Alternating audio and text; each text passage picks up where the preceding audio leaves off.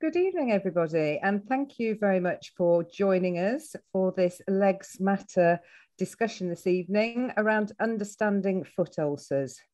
I'm absolutely delighted to be in the presence of some of the UK's leading foot experts who are compassionate, knowledgeable, and here tonight to share their knowledge and thoughts with you. So I will introduce our panel. Firstly, myself. My name is Debbie Sharman. I am a consultant podiatrist in diabetes. I work for Dorset Healthcare NHS Trust, and I work within Bournemouth and Poole hospitals. So I'm delighted to introduce you to Professor Michael Edmonds. I'm a diabetologist working at King's College Hospital with a special interest in the foot. We've been working in the foot clinic now for 40 years to try and improve the outlook for people with diabetes. Thank you, Mike. And Stephanie. Good evening, my name is Stephanie Stanley. I'm a consultant podiatrist and clinical and professional lead for podiatry on the Isle of Wight, and I work primarily with people with diabetes. Thank you, Stephanie. And Martin. Good evening, my name is Martin Fox. I'm a vascular podiatrist working in the NHS in Manchester with a long history of working with people with foot ulcers, both with and without diabetes. And in the last 10 years, working primarily in a community service where we diagnose and manage people with peripheral arterial disease in partnership with our vascular teams and GPs. Thank you very much, Martin. And Jayne. Hi, my name's Jayne Robbie. I'm a senior podiatrist at University Hospitals Birmingham NHS Trust, and I'm also a senior lecturer at Birmingham City University. And I work, can you hear, are you all right, Debbie? Yes. Oh, sorry. And I work in an outpatient clinic in the hospital, and I work in the wards and the multidisciplinary team working predominantly with diabetes. Thank you very much. And last but not least, Christian. Hello, my name is Christian Pankhurst. I'm an orthotist and I work in Guy's and St Thomas's as well as King's College Hospitals in South East London. As an orthotist, I'm part of the multidisciplinary team in the foot and diabetes, where I complement the team with a difference in knowledge from our podiatry colleagues, in that we have more of an engineering, material science and design background. So we're able to bring that into helping our patients. Thank you all very much. And I do apologise for my difficulty sharing the screen. Hopefully you're all now able to see some slides up in front of you. So this is what we're hoping to cover for you this evening. We're going to talk about what a foot ulcer is and why it is important, what the consequences are of not treating correctly, and how we do treat foot ulcers. So first of all, I'm going to ask Professor Edmonds to kindly set the scene, please. Thank you very much, Debbie, and good evening, ladies and gentlemen. It's a great pleasure to be here. And in the next few minutes, I'm going to set the context in which foot ulcers can develop and their complications. So there are three big problems that affect the foot in diabetes, which we call the diabetic foot. First, neuropathy. That's damage to the peripheral nerves, mainly from high blood sugar levels. And this leads to loss of sensation, numb feet. So the feet do not detect trauma, and this can lead to breaks in the skin and ulceration. The second problem is ischemia, and that is a reduction in blood supply to the leg and to the foot, mainly from blockage of the arteries by atherosclerosis. And the third problem is infection, to which our diabetic patients are particularly susceptible. Now, we must try and look at these problems practically. And the next slide, Debbie, will show that we are we work with two main divisions of diabetic foot. That's the neuropathic foot, when neuropathy, nerve damage is predominant, and secondly, the neuroischemic foot, where there is both neuropathy and ischemia. These feet go through various stages in the natural history in a patient with diabetes. And the next slide shows the sequence. So the foot can be initially normal and then become high risk. That's high risk for ulceration. Third stage actually is the development of ulceration, with then the onset in the fourth stage of infection. And then at the fifth stage, the infection can lead to what we call necrosis. That is death of tissue in the foot. Now, to illustrate the problems a little more clearly, the next slide is going to show a series of pictures. Now, I warn you about this, and they're not meant to shock you at all, but they're meant to gently inform you so that we can try and prevent the severe consequences. So if you look at the top part of the slide, that's the high risk foot. And you can see the neuropathic foot. The ball of the foot is particularly prominent there, and this is susceptible to high pressure from walking, but the foot does not feel those high pressure because of the neuropathy. Moving to the right of the slide, this is the neuroischemic foot now, where you can see a little dimple on the top. That's because the foot is swollen, because there is generalized ischemia and also ischemia to the heart. And you will notice perhaps at the base of the first toe, there's a little red area there. And that's because that foot has been in a tight shoe. And the tightness is not sensed because of the neuropathy. Now, we'd like to keep all feet at this stage free from ulcers. But unfortunately, we can't do that for everyone. The risk factors are so great that it's difficult to prevent ulcers in the whole population. So we see in the neuropathic foot, ulcers can develop on the sole of the foot. You can see that in the neuropathic. And I guess you'll notice the ulceration in the neuroischemic is on the side of the foot at the base of the toe. And that's come from that red mark because the foot was continually subjected to that pressure, not sensed because of the neuropathy, and it leads to ulceration. Now, we should be trying to heal those ulcers, and we will talk about that in the later part of the seminar.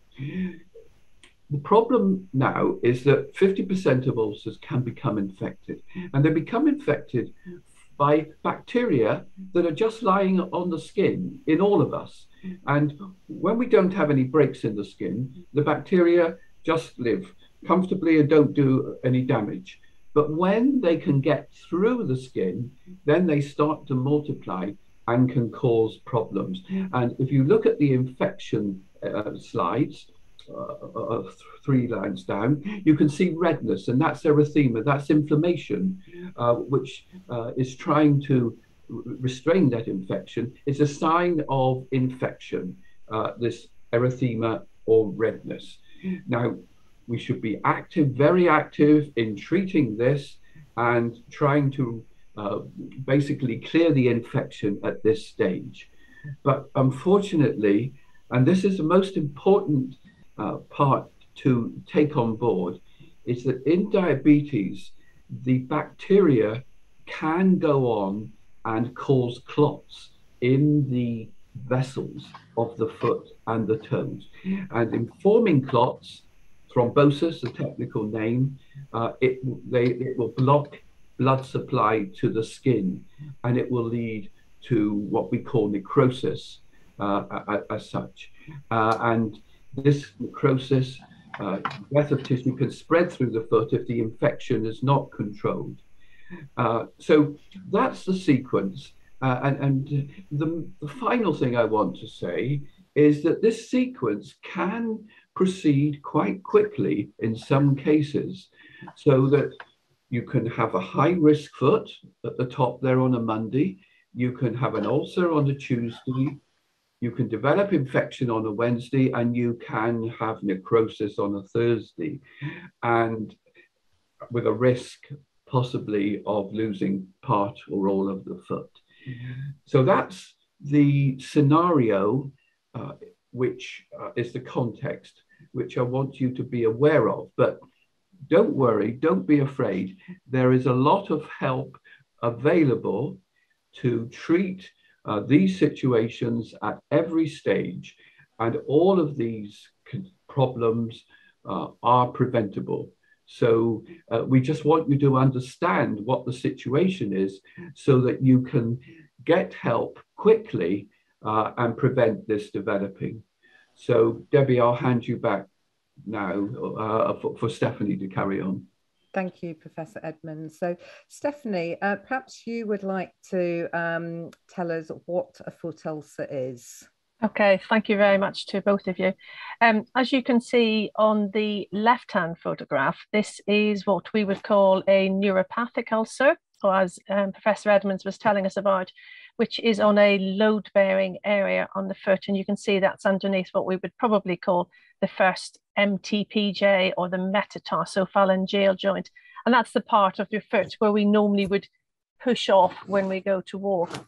And on the right-hand photograph, you can see what we would call more likely to be an ischemic ulcer. So that's the one that's more likely to be due to poorer blood supply or some impairment in your blood supply. And as a generalization, we would say that neuropathic ulcers are on load-bearing areas. So you will often see them on the bottom of the foot, on the bottom of the heel, or on the tips of the toes where you would claw to the floor. And the other ones, the ischemic ulcers, tend to be around what we call the periphery or the edges of the foot. And actually, if we're being honest, an ulcer is what we would say is a break in the contiguous surface of the skin.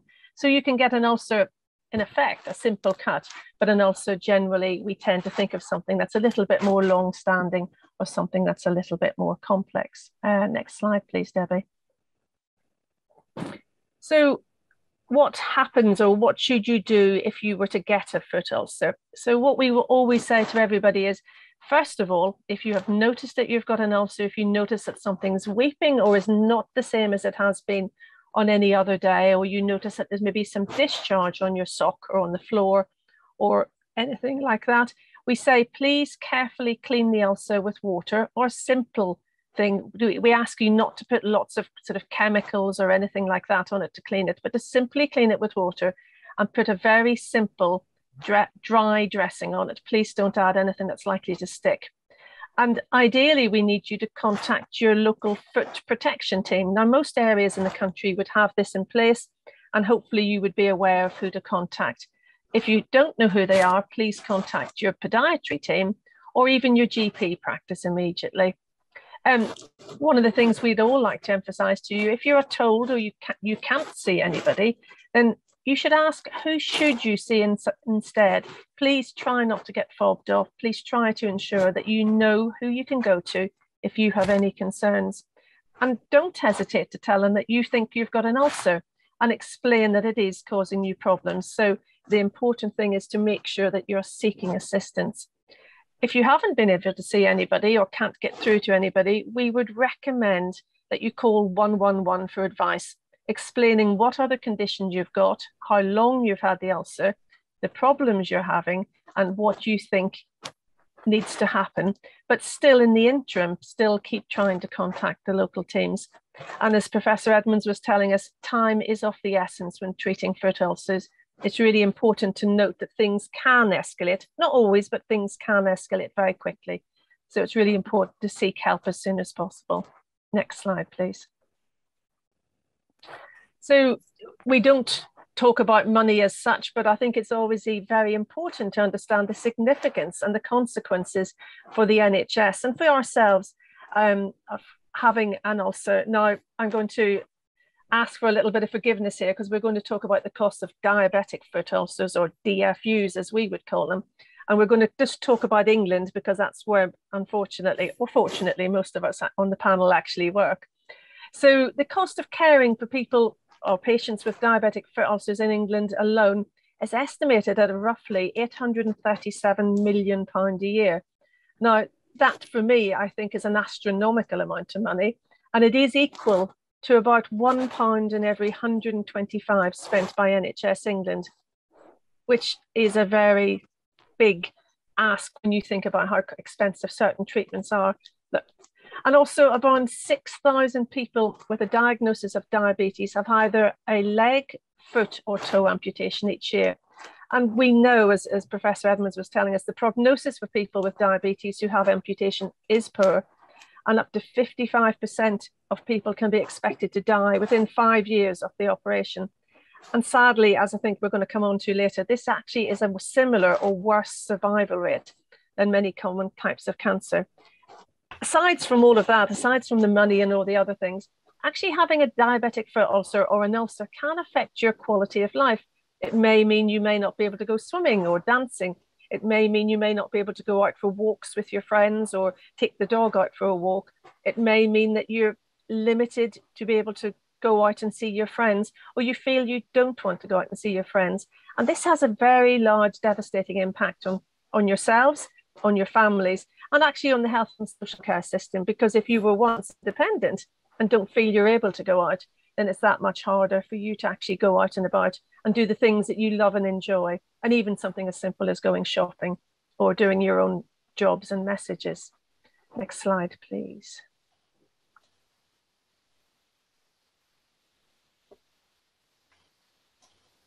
Bear with me, I'm just having some problems moving on to the next slide. There we go. Thank you, fine. Steph. Martin, can we perhaps ask you to tell us a little bit more about the consequences of not treating correctly? Thanks, Debbie. Steph alluded there to some of the really scary things to do with foot ulcers, which is the idea of amputations and mortality or early death. And the good news is that lots can be done about this, but in order to even put those things in context, we need to think about raising awareness of people who've got foot ulcers, and particularly foot ulcers that are complicated by long-term conditions such as diabetes or peripheral vascular disease, arterial disease, or rheumatoid arthritis, for example. And we know that people with these long-term conditions with foot ulcers sometimes have got quite poor outlooks, and yet there's an awful lot of fear sometimes about amputation, and yet we know that most people with foot ulcers won't have an amputation. So we have to try and weed out those that do by assessing and staging and triaging people into the most appropriate care. But we need to talk about these serious issues much more, and I'm particularly involved in this campaign from a few years ago, where we want to get some awareness going. Everybody knows, for example, that heart attacks can cause early death, and everybody knows that cancer can cause early death. But both of those conditions are also survivable with the right treatment at the right time. And with foot ulcers, it's just the same. If it's not managed well, then it can lead to amputation in the limb. And if it's not managed well over a period of years, and the risk factors that sit behind why you got a foot ulcer in the first place, then we can have people that are losing years of life. And we need to get that out there so that people with foot ulcers and the people that are around them, the carers, the GPs, the practice nurses, the podiatrists, and all the people that might have an input are aware of these issues, to ensure that as soon as somebody gets a foot ulcer, they receive the right type of assessment at the right time, and then they receive the right type of interventions for dealing with it to promote survival of the limb and survival of the person, with quality of life and healing thrown into the equation. So these posters were something we developed where we talked about your foot ulcer being an early warning system. Particularly if you have diabetes, it can be as serious if you get a foot ulcer as having cancer, and Steph alluded to that. And we know, for example, that people with lower limb complications such as ulcers or arterial disease or neuropathic ulcers or Charcot foot, which is where the bones of the foot go very mushy, a complication of diabetes and nerve damage, that the outlook for those people can be quite poor when you look at the 5-year survival versus mortality rates. And people with breast cancer, for example, have got a much better outlook than people with foot ulcers for surviving. And yet people with lung cancer have got a much worse outlook. So it's in there in the mix. And we know that if we can get people to be more aware of this, that we can then hopefully inspire them to seek the right treatment at the right time.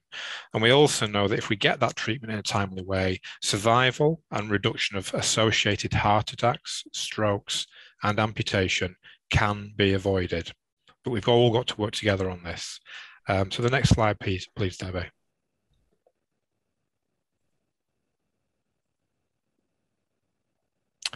So the good news, and there is good news because it's heavy stuff, that, isn't it? But the good news is that we know from the evidence and the literature that's built up over the last 40 years or so that seeking specialist lower limb and foot ulcer attention at the right time, so as soon as the problem occurs on day one, and day one is a really important day, because day one for a break in the skin for somebody with a condition such as diabetes, arterial disease, or rheumatoid arthritis needs to be a day that they take action on. And finding that way into your local foot protection team and your multidisciplinary foot ulcer management team is the thing to do. Now, that might be via your GP, your practice nurse, your podiatrist, your leg ulcer nurse, your tissue viability nurse, but there's a way in to get rapid access in most places in the UK, in the NHS, for the right people at the right time. You may be having treatment for foot problems privately, and that's absolutely fine. But when you develop an ulcer, your private practitioner needs to work in partnership with the NHS to get you to the layer of skills, assessments, and then treatments that we can offer as part of the NHS package. And the key thing is that if we get that in place for somebody with a new foot ulcer, we can really help to heal those ulcers quickly and reduce the long-term implications for things like worsening vascular disease, heart attacks, strokes, amputation, and early death. So the MD team is the gold standard, the multidisciplinary team. And most areas of the UK will either have a specialist foot protection team or a multidisciplinary hospital team that deals with the complexity of ulcers that are complicated by long-term conditions. And in particular, diabetes has led the way on this in the last 20 years. But we know that we also need to deal with people who haven't got diabetes, and the foot protection teams and the tissue viability teams are the first port of call for this. And they link really well, usually with their local vascular teams.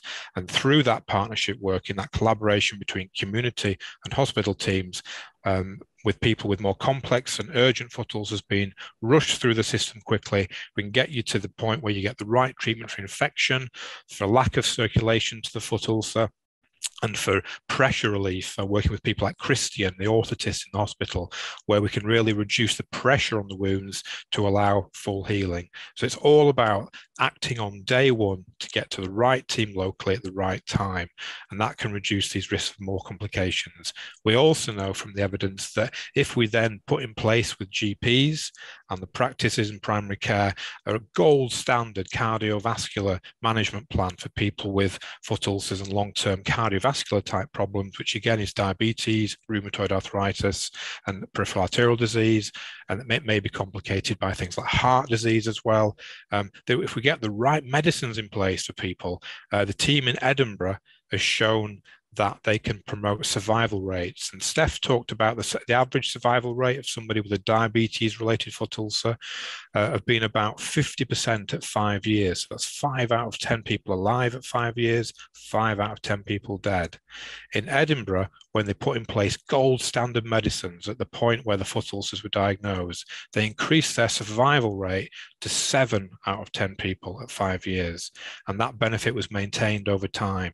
So medicines, as well as cardiovascular medicines, as well as best treatment for foot ulcers in the limb, can really promote life and limbs. And we talk about the partnership of life and limbs. So there's the best treatment for the foot ulcer needed, first of all, to manage the risk, and the best assessment. We need to know how deep is that ulcer, how infected is that ulcer, and how much circulation problem might be lying behind that ulcer in the limb. So the assessments for that is absolutely crucial in the first days and weeks. We then need early treatment, not waiting 2 or 4 or 6 weeks until the ulcer deteriorates, but early intervention by the best, most expert team you can get into locally. Lifestyle modifications play a key role still at this point. We know that people who, for example, give up smoking, and when they develop serious complications in the lower limb, will maintain that limb and have less chance of amputation. So smoking, even if you've been smoking for 20, 30 years, if you stop smoking, switching perhaps to an e-cigarette as a harm-reducing intervention, or stopping completely tobacco or e-cigarette, you're likely to improve your risk for losing the limb at that point. So it's never too late. That's a key thing. And also getting people into a safe, proactive cardiovascular type exercise when they develop foot ulcers, not in the acute phase where we need to rest that foot and get things under control, but as the weeks and the months go on, getting somebody into a cardiovascular type rehab exercise program alongside the best medicines, alongside the limb management, can really change the long-term outcome for people and the potential for healing, reduced heart attacks, reduced strokes, reduced hospitalization. So it's all about that combination of bringing the limb management together and the cardiovascular risk management. It's a partnership between you, the patient, your GP and practice nurse, the specialist foot ulcer, lower limb teams, and the specialist multidisciplinary teams in the hospital, diabetes or vascular to name but two.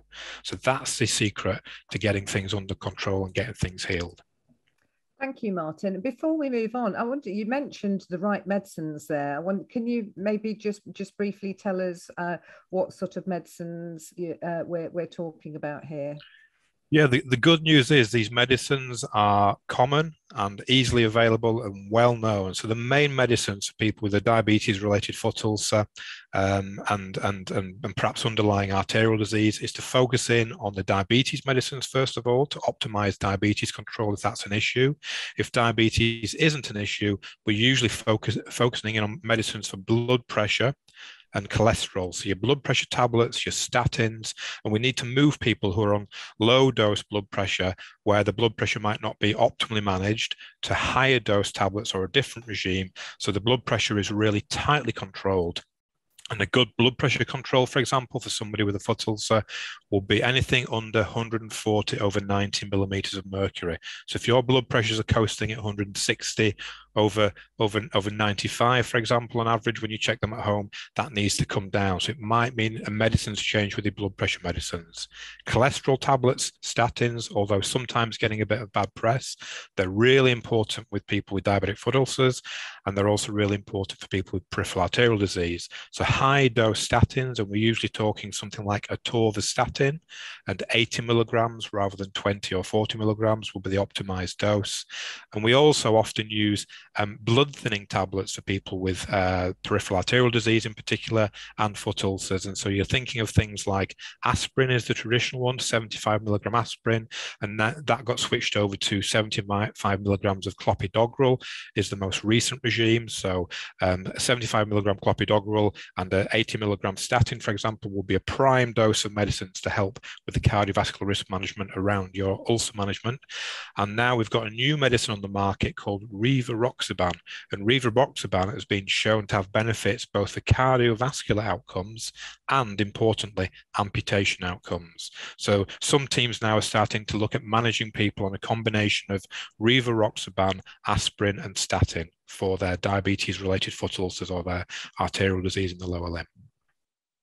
Thank you, Martin. So, Steph, I'm going to ask you now Martin's covered some of the management of foot ulcers, both for people with diabetes and without diabetes.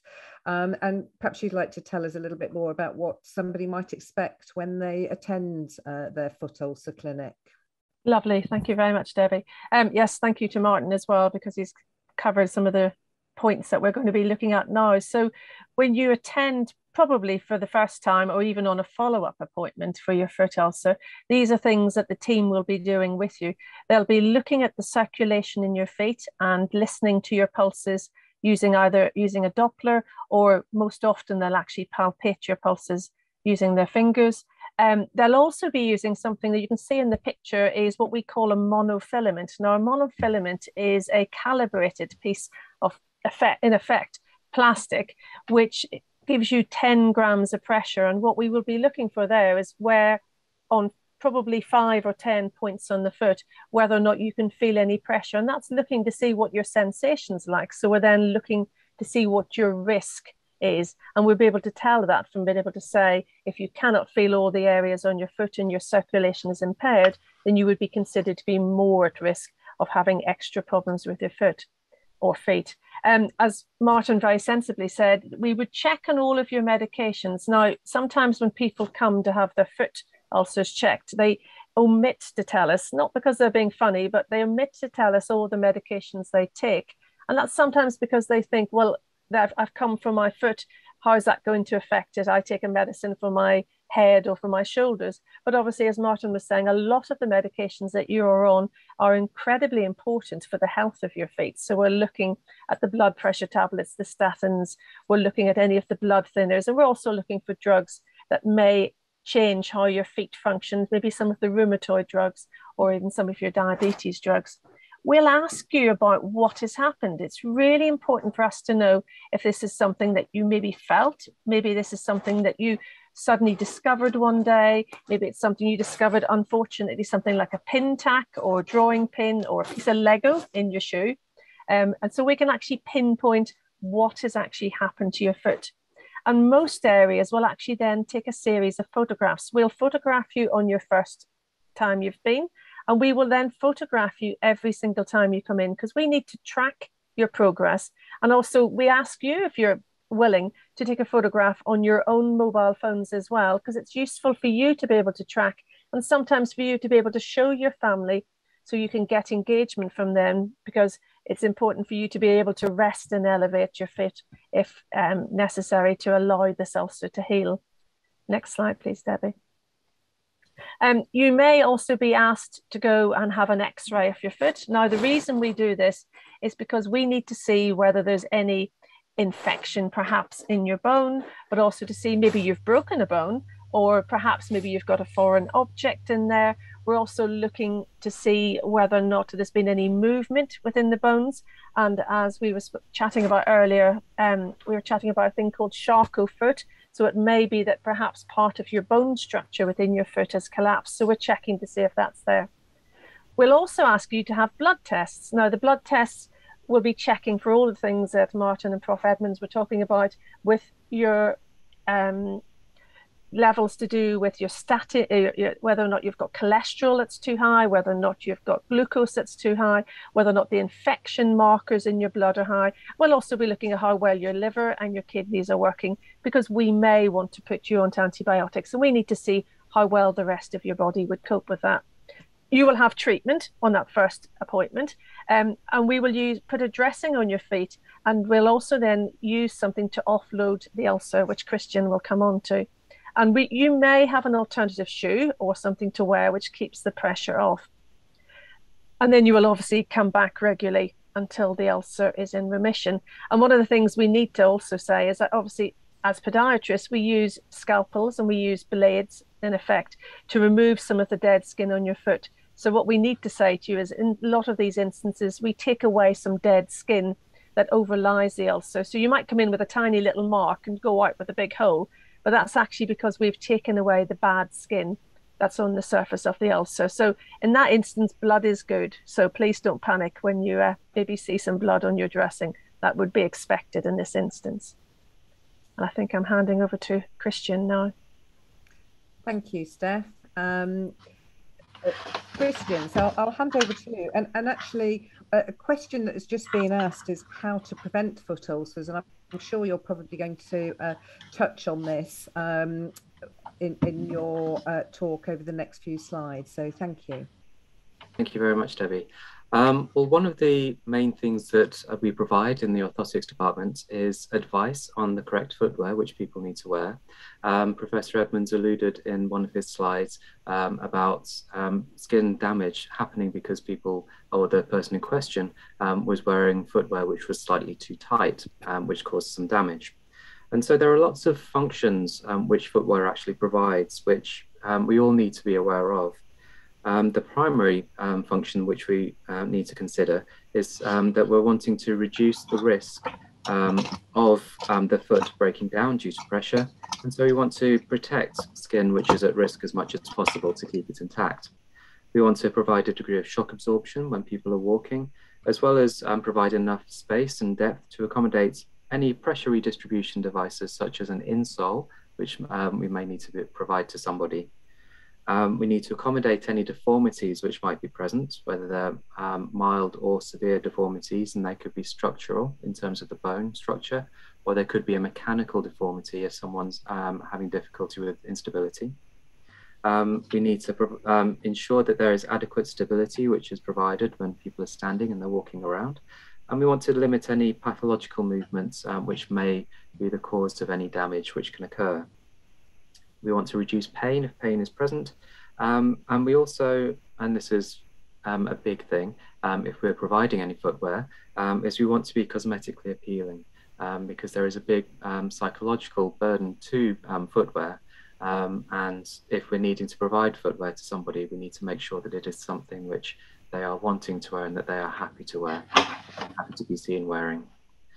So when it comes to footwear, even if we're just advising people on what to look for, if we don't need to accommodate any structural deformities, we want to make sure that there is a deep enough toe box, which is the front section above the toes, so that we can accommodate all the tops of people's toes, especially if there's any clawing or if the toes are slightly retracted at all. And we need to accommodate any insoles which might be present. There needs to be a very stable hind quarter at the back of the shoe so that we can hold on to the hind foot and the heel to maintain a good foot position. And we need to have a modest pitch, the pitch being the difference between the heel height and the sole height. And so we need to go for about 1.5 centimeter difference of the heel being higher than the sole. If it's any higher than that, then we know through research that there's increased pressure, which is then applied onto the forefoot. And if we go too much lower than that, then there's increased pressure at the hind foot, and we have balance problems. As much as possible, there needs to be a seamless construction, so we're avoiding any seams or any stitching areas, because those will always be the last areas to stretch. And there needs to be a good fastening section, so that we can hold someone securely against the back of the shoe to prevent any rubbing which can occur during the course of the day, which can lead to friction forces and shear, which can break down the skin. We also need to make sure that the footwear is of adequate size, shape and width. And we can see in the bottom right of the screen there, the image just slightly towards the left shows somebody who's wearing a shoe which is too tight for them. People we know who have sensory changes due to neuropathy changes as a result of diabetes can have that reduction in sensation, and so people might not realize if a shoe is too small for them, or it might be that having a shoe which is too tight gives them some form of feedback, so they have that proprioceptive mechanism happening. But we need to then help people with education to make sure that we're wearing shoes of the right size to keep the skin intact as much as possible. So if we're able to move on to the next slide, please, Debbie. I will. Christian, just before we do, somebody's asked the question as to whether trainers are good for people with diabetes. Trainers are a very good option for people. There's often in trainers, there's a flatbed inlay which can be taken out and withdrawn, and that can easily be replaced. It gives us some space if we need to place any insoles inside to get some accommodation, depending on how thick the insole is and what it's needing to actually provide in terms of any structural support or function. But trainers do have a very nice rocker sole to them, so they can aid people in that initial contact which is made, as well as helping people through that terminal point when they're coming forwards and coming off the foot. But it also provides a lot of shock absorption as well. So trainers are very good, but please make sure that you don't go for some which have too many seams on them, because that, as I say, will always be the last place to stretch. Thank you. Now, if we're coming on to the importance of offloading, the International Working Group for the Foot and Diabetes has stated that once an ulcer has formed, healing may chronically be delayed if the area is not effectively offloaded.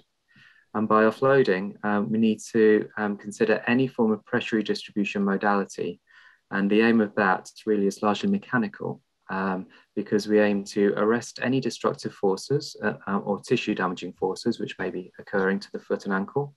And we want to maintain alignment as much as possible to the joint structures and protect the joint structures as much as possible in all planes of movement. And you can see here that there is a myriad of options which are available to the multidisciplinary team to provide some form of offloading and immobilization to somebody. The total contact cast being regarded as the gold standard, as we see that we've got through a lot of different studies, a lot of very, very good results in terms of healing rates, in terms of degrees of immobilizing which can be offered, that the total contact cast often comes out on top. But there are other options available depending on how somebody's presenting.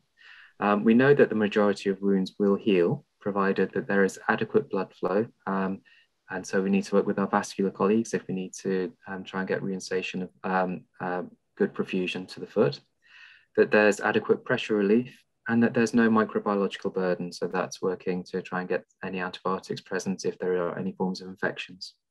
And when we are presented with any form of acute foot issue, it's working so that we can do a good assessment of the individual, an assessment of the area where damage is present, and knowing the requirements of each individual.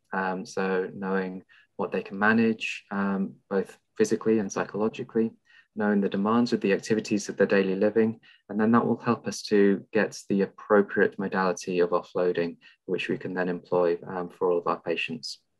So when we talk about offloading, it's not just the mechanical and the pressure offloading we need to consider, we also need to consider the psychological offloading. We know that there is a good psychological burden for a lot of people just living with a diagnosis of diabetes, but we see through literature that that's more than doubles if there are any secondary complications which happen, especially in the case of ulcerations or Charcot's osteoarthropathy. So if we can move on to the next slide. Thank you.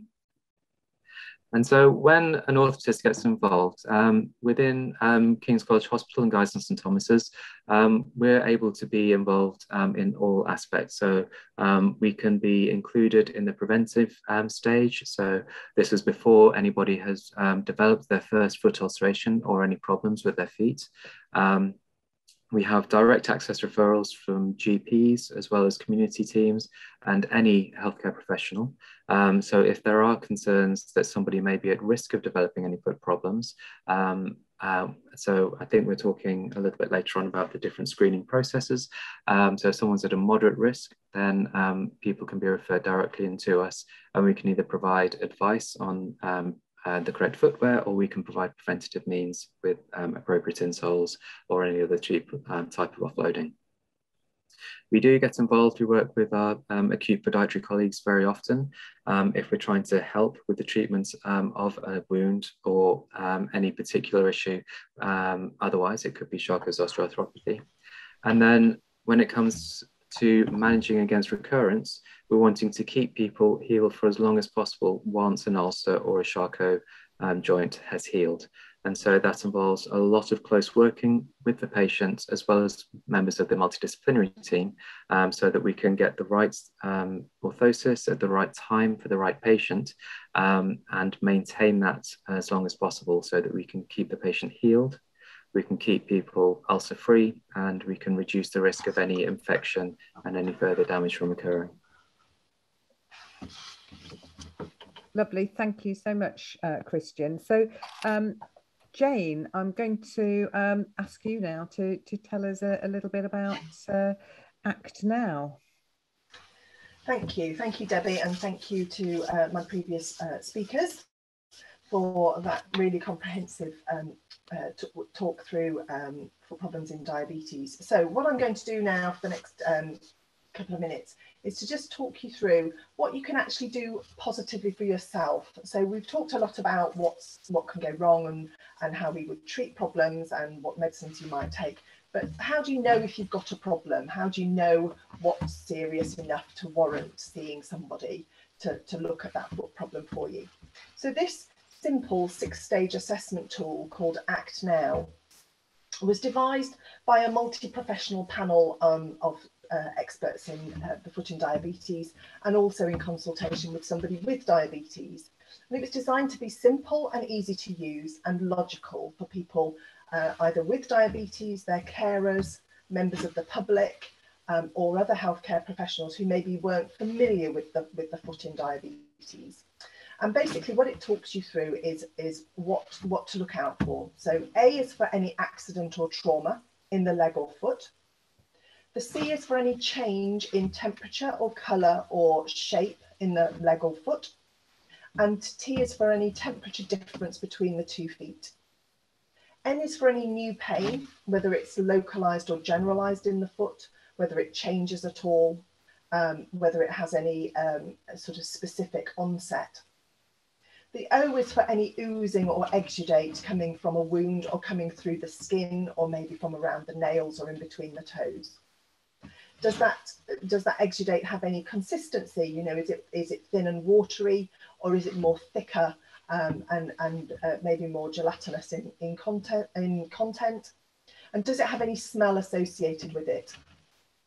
And then the W is for the actual wound. Is there any wound present? Can you see any breaks in the skin? Are there any splits or cracks? Are there any areas in between the toes, or maybe any areas around the nail where there's any inflammation or indeed an open wound present? And this not only gives us a 6-stage assessment tool, but also it gives you permission to act now. If you have one or more of any of these signs that I've just talked through, you should be looking to seek the advice of a healthcare professional. Now that might be your GP, it might be your community podiatrist if you have one, it might be your hospital department if you attend a hospital department, it might be that you phone 111 as one of my previous speakers mentioned. It might be, if you thought it was serious enough or you were out of hours, that you go to A&E department or you go to a walk-in centre.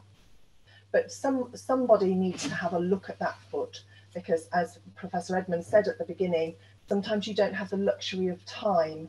And if you develop infection, infection can be very devastating. So if you have any of these, act now. Can I have the next slide, please?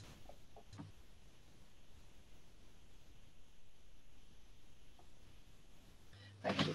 And these are the red flags. These are the things that you really should be getting absolutely urgent treatment for. So these include any purulent discharge, so any pus or any sort of smelly exudate coming from a wound. Any cellulitis, this is this redness that you can see on this photograph. You can see this redness around that puncture wound at the side of this foot. That's called cellulitis. So we've already mentioned the redness, but also swelling. You can see that this foot looks quite swollen. It looks quite like it should be quite sore. It looks like it will be warm, so we're looking for any heat in the toe or foot. Although you need to be aware that if you have this damage to any damage to the nerve supply, so the neuropathy that my previous speakers talked about, so if you are having any sort of numbness or changes of sensation in the feet, these classical signs of infection might be diminished or might be absent. So you can't rely on feeling any pain or feeling any discomfort. You need to do a visual check or a check with your hands to feel for any temperature differences or anything like that. And if you feel or sense that there's any problems, if you have any of these red flags, you should act now and get advice. Thank you. Thank you, Jayne. So Professor Edmonds, I'm just going to ask you to tell us a little bit about the treatment of infection, please. Thanks, Debbie. So the constituent of infection is that we have bacteria multiplying and causing infection. The bacteria secrete enzymes and fluids which will destroy the tissue and also promote, as I mentioned, clot and thrombosis. So we've got to stop these bacteria in their tracks, and we've got to be prompt and aggressive. You know, it's an enemy to the foot, and it's an enemy that never sleeps. So we have, first of all, got to take antibiotics, prescribe antibiotics. Now, in the initial circumstance, it's difficult to know which particular bacteria are causing this infection. And when you do get to your healthcare professional and they what we call debride the ulcer, take away the tissue around it, the sloughy tissue, they would probably do what we call a wound swab. That is a swab, or even better, take some tissue, a small amount of tissue from the foot and send it off to the microbiology laboratory. And the lab can then grow these bacteria and should within 2 days have the answer. But initially, you are usually given an antibiotic which might cover several organisms or bacteria.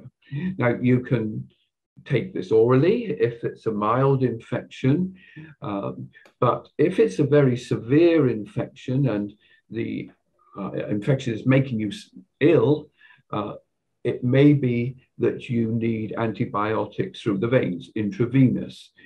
Now, this is usually given in hospital, but there are arrangements for this to be given at home through cannula, through the district nurses and other outpatient antibiotic teams.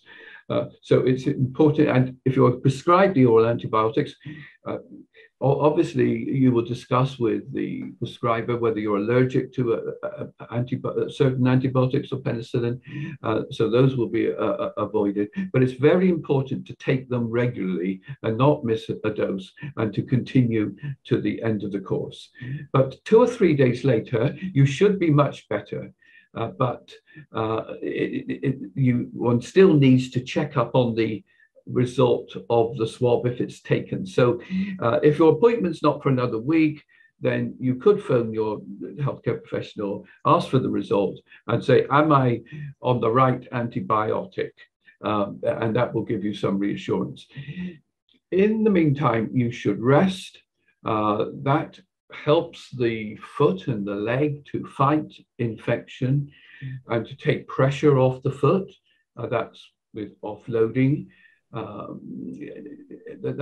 Ideally, getting off the foot for the acute stage for the first 24 hours. Now, the foot may need an X-ray, and we've discussed that before. That's to look to see whether there is a bone involvement. The bones in the foot are very near the skin, and infection can go very quickly to the bone, and that determines possibly a specific antibiotic.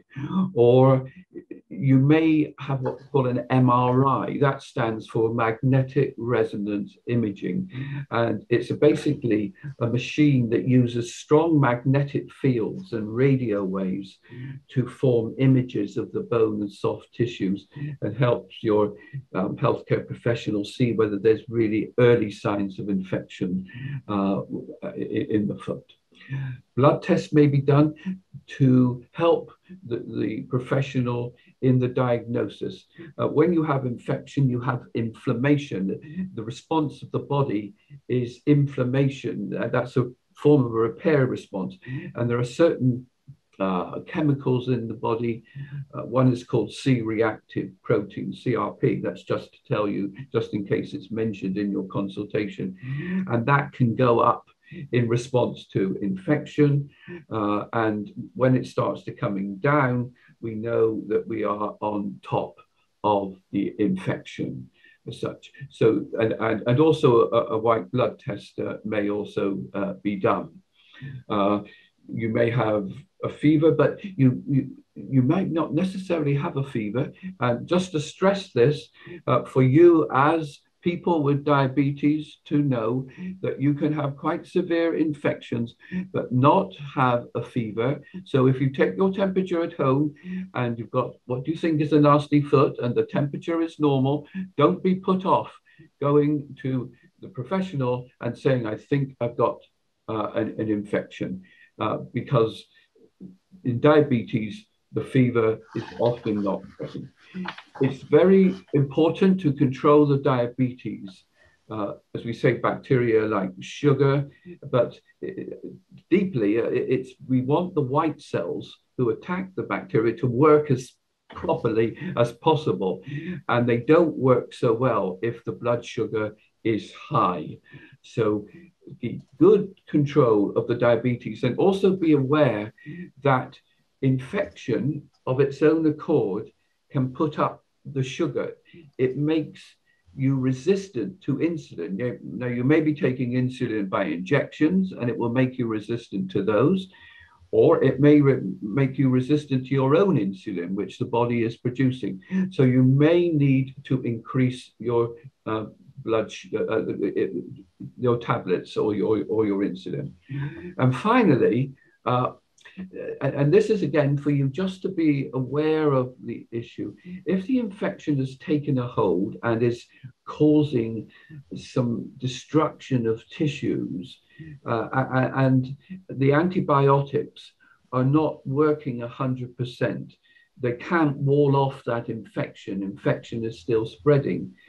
It may be that you will have to have an operation. It's not a major operation, but it's an operation to remove the infected tissue that is there, so that the foot can respond better to the antibiotics. Please don't be worried about that. It's often a very good operation to help speed up the recovery. So, but I stress again and again, if you feel you've got, or you won't feel it, sorry, in a way, but if you think you've got an infection, please get help as soon as possible. It's much easier to treat an early infection rather than a late infection. And please don't be shy. Have confidence and say, I think I've got an infection, it's serious, and I need assistance and help. Thank you very much, Mike. So we're just coming up to the last couple of minutes now. We have been trying to answer all of your questions in the chat as they've been coming through. So Jayne, in the last couple of minutes, perhaps you'd just like to quickly take us through the last two slides. Thank you. Yes, thank you very much. So we've heard about what can go wrong. So these are a couple of positive slides with your final take-home messages from this presentation. So you should, as people with diabetes, be having annual foot checks, but either with your GP, your practice nurse, your podiatrist. But somebody should be checking your feet annually to make sure that you have no risk problems with your feet. And they should be removing both of your shoes and socks, testing your foot for the sensation using these special pieces of kit called a monofilament, or a tuning fork, or doing another test called an Ipswich touch test that we haven't got time to go into, but you might have that done with you, where people just touch your feet and see if you can feel it. You should have your pulses checked to make sure that your blood supply is adequate and your blood flow is functioning normally. You should have an inspection for any deformity or discoloration and the presence of any callus that might require some podiatry intervention. You shouldn't be being advised to treat that yourself. We need to check for any signs of ulceration or any previous ulceration and inspect your footwear. And then once we've done all of that, we need to tell you how to look after your feet and to give you any written or verbal information. And you might be given leaflets, or you might be given directions to a website if that's appropriate, and giving positive advice about how to look after your feet. And we should be telling you what your risk status is, so whether your feet are at risk or high risk, and what that means for you and what you need to do. And then you should be given advice about what to look out for, so referring back to that Act Now checklist that I showed you earlier on, and be given emergency numbers of people to contact should you have a problem. Because when you have a problem, you haven't got time to hang about. You need emergency numbers to contact, and you should be given that either in written or verbal form. Can we have the next slide, please? And again, the final key message, as people with diabetes or carers of people with diabetes or healthcare professionals, this is the advice that I would be giving to people that I come into contact with. You need to check your feet every day and look for anything that's not normal for you. You know what your feet normally look like, and they may not look like the feet in a magazine or your friend's feet or your partner's feet, but they're your feet and you know what they look like. And so check them for anything that looks like it's not normal. Be aware of any loss of sensation and your ability to feel particularly pain or discomfort, and that this may not be ultimately reliable if you're having some problems with the nerve supply. Check for any discoloration, any bruising, any changes in colour between the 2 feet or within the foot itself, and look for any changes in shape in your foot.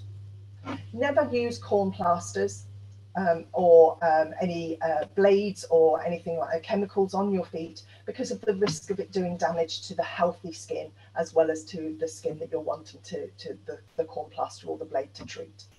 And be aware of using files or anything like that on your feet, any of these great cheese grater type devices as well, because the risk is you can rub off more than just the hard skin. Make sure you know how to cut your toenails and that you cut your toenails appropriately. And there's lots of advice that you can receive via your podiatry team or via your GP about how to do that.